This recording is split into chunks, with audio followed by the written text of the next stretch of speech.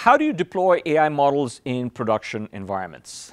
So you've trained an awesome AI model. Congratulations. But now what? You certainly need to deploy it, meaning make it useful, make it productionized, apply it in the real world.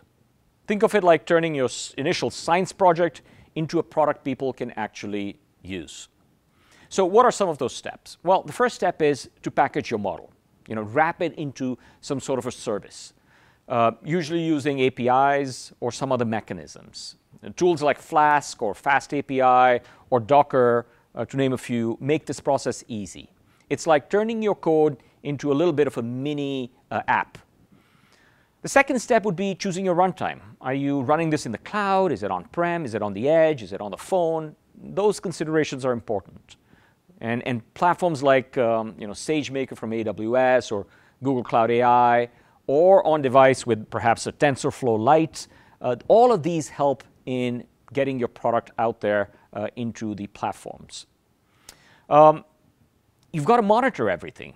Models in the wild sometimes behave very differently than they behave in training. So it's very important to monitor them.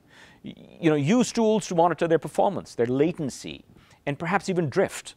And that usually can happen, and often happens with models when the input data starts changing over time.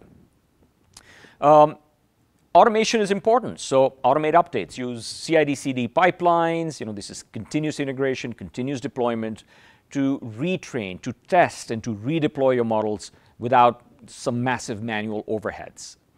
And then, definitely test in the real world, whether it's A/B testing, whether it's shadow testing, or roll it out slowly. Don't let one model update take down your overall application.